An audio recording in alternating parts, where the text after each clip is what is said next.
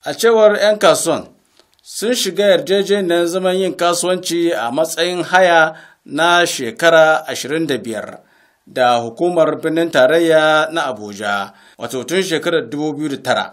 Amma sabon shugaban hukumar al'adu ta ƙasa Mr. Shegun Rushwe ya ce ba shi da masaniyar haka, lamarin da ya sanya shi ci gaba da rusa musu shaguna ba tare da saninsu ba. Duk da cewar 'yan kasuwan sun tafi kotu, inda kotun ta yanke hukuncin cewar a dakata da duk wani aika-aika a wannan wuri sai an kammala shari'a, amma shugaban hukumar da bai wuce watanni 3 da kama aiki a wurin ba ya take umarnin kotun, inda ya ci gaba da aikinsa na rusau. A cewar shugaban 'yan kasuwan, abinda suka lura da shi shine shugaban na nuna musu kabilanci ne kawai. Duk kasuwar da ke Abuja ban san inda ake da akalla kashi 60 zuwa 70 na waɗanda suke kasuwanci a ciki ba irin Hausawa irin nan.